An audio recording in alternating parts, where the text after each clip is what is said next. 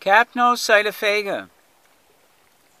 The Capnocytophaga are capnophilic, or carbon dioxide-loving, gram-negative bacilli found as normal oral flora in humans and animals. The human strains are often found in significantly larger numbers within the gingival pockets of patients with periodontal disease.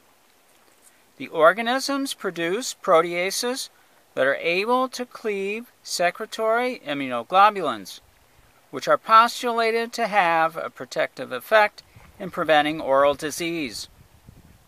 An additional possible virulence factor is production by the Capnocytophaga of a heat-stable factor that alters polymorphonuclear neutrophil chemotactic activity.